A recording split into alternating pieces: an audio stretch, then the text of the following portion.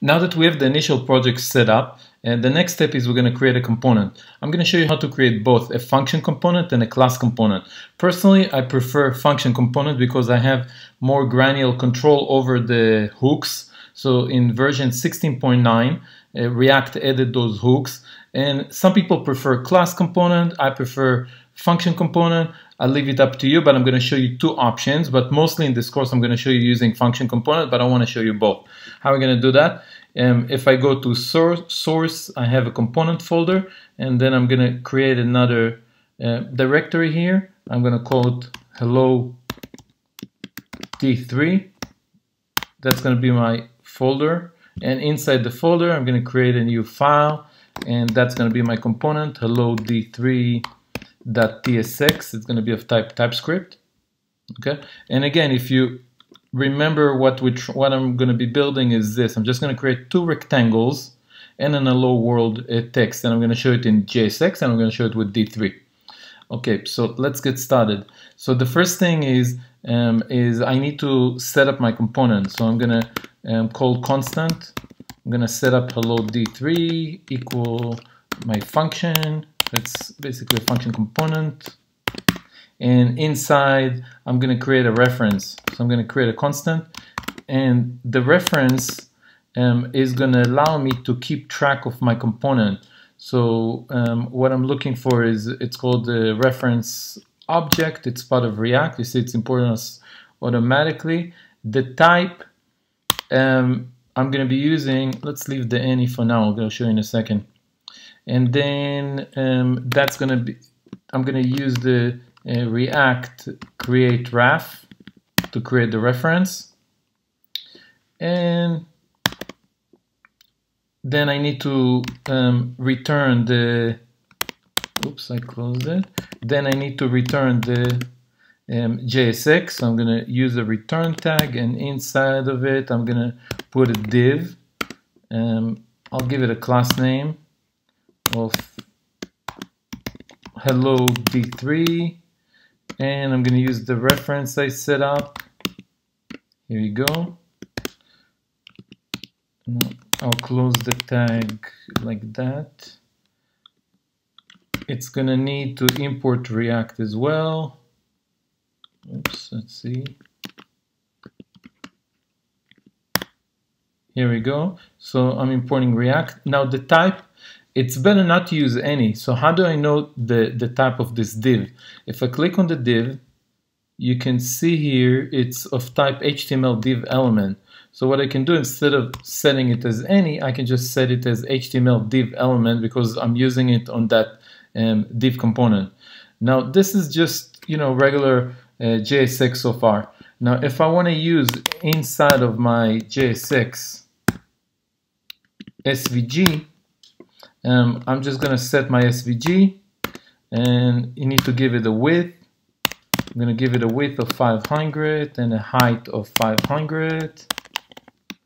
Then next, inside of my SVG, usually, it's common to create a group. That way you can actually group and translate and set the size of it. So I'm going to use a G tag, and then transform. And the transform, I'm going to use the translate, and I'm going to set it as 0, 0.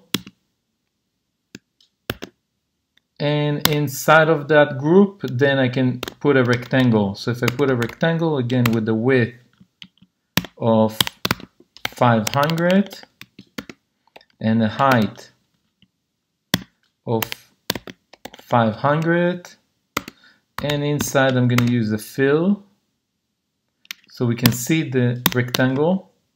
Let's say I'm going to use a green and close that tag. And we need to, I need to export that. So export default my component. Here we go. So let's see, we got one error. Let's see what the problem. No problem. Okay. So now what I'm going to do is I'm going to go back to my entry point, and I'm going to get rid of everything inside the header, and then I'm going to import that component. Hello D3. There you go. We don't need the logo SVG because I deleted the code, the vanilla code. And now if I make sure it's running, let's see.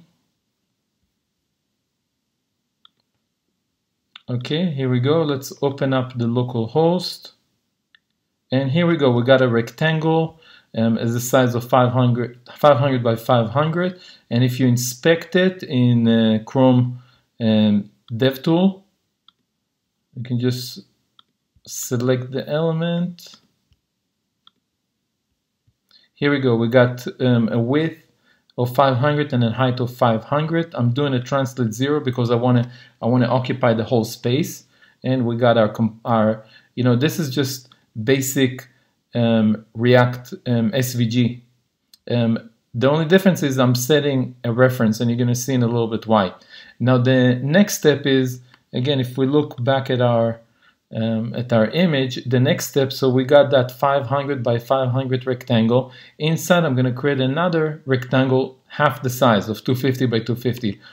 But this time, instead of using React JS code, I'm going to be using D3. Now how I'm going to be doing that? Inside of my component, I'm going to use the use effect hook.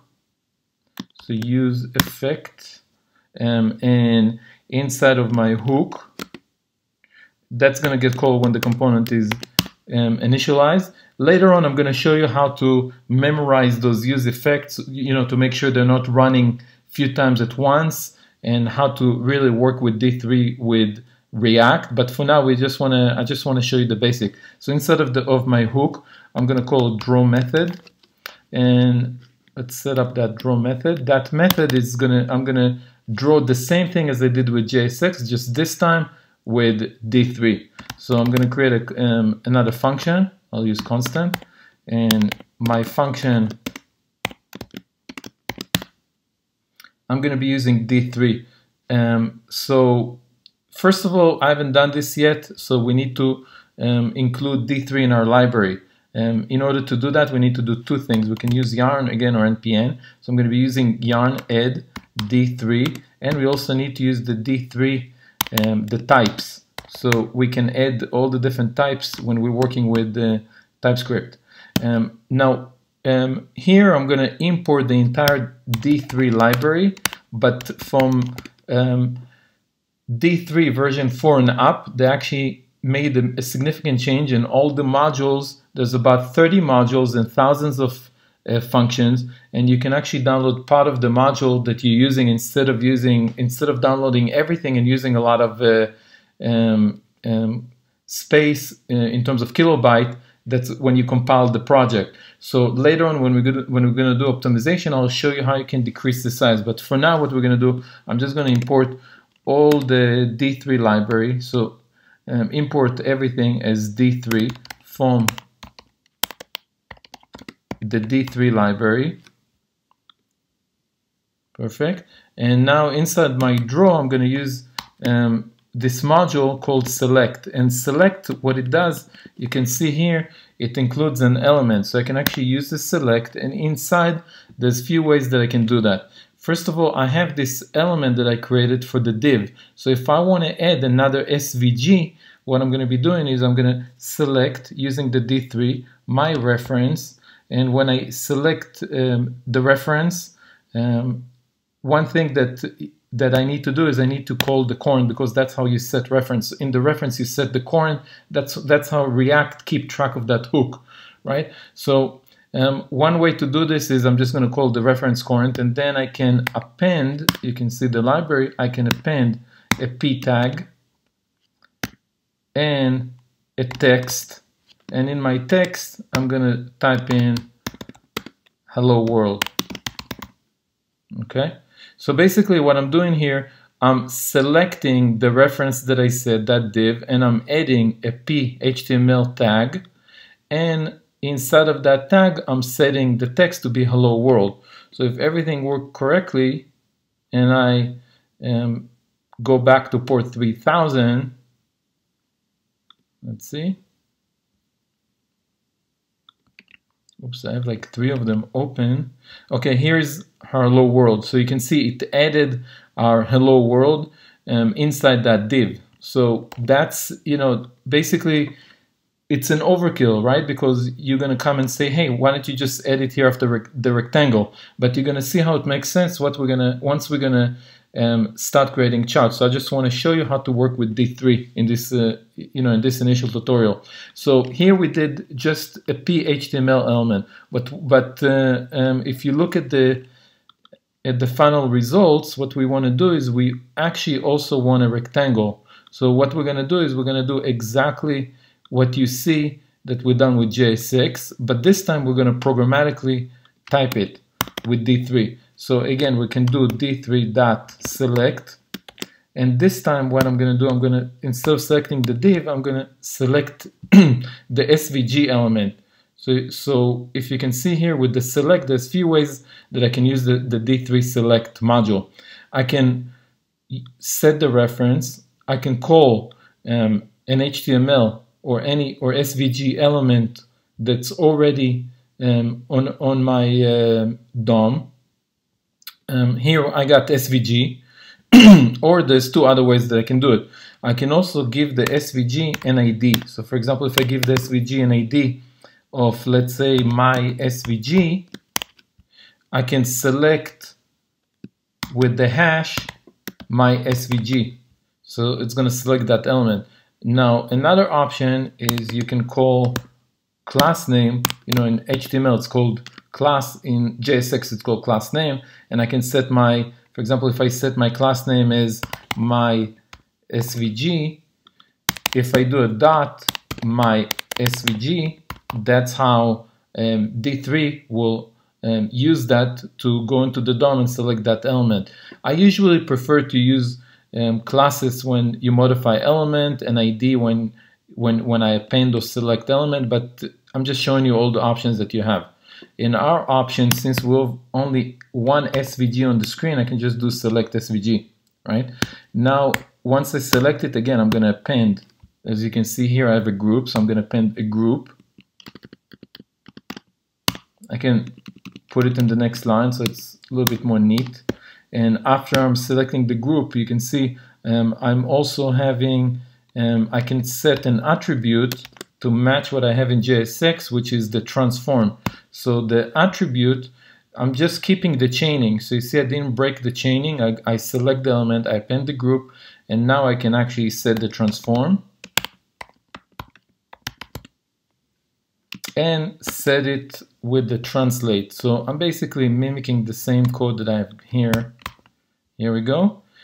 So I'm setting the attribute with the name transform and the value of translate.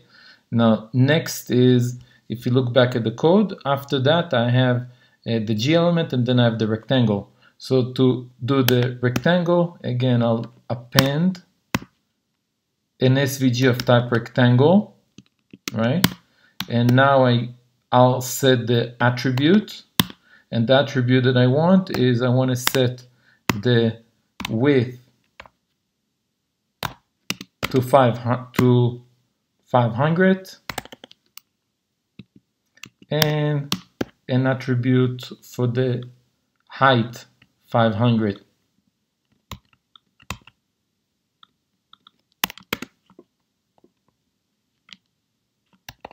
And the height 500. The only difference is that on the translate I'm going to use 250, so it's only going to take half the screen instead of taking the whole screen, right? And the last thing is, let's just check it. I want you to see how it looks now.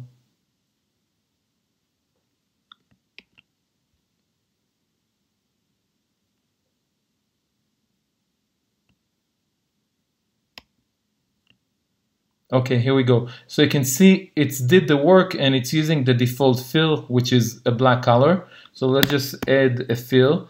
Now in terms of the fill, again, I can use the attribute or the style. I'll show you both ways. So for now, let's just use the style, the attribute, and let's call it tomato, the color. Now if I go back into, you can see here that I basically I have the green rectangle that covers 500 by 500, and then I have another rectangle that covers 250. Now if you look at the, again, if we look at the inspect in Chrome, DevTools, you can actually see our element here created. So we basically almost mimic the exact same code, this time in D3. So this is like a basic way of how I'm basically utilizing React in order to take advantage of the hook once the hook is being called using the use effect.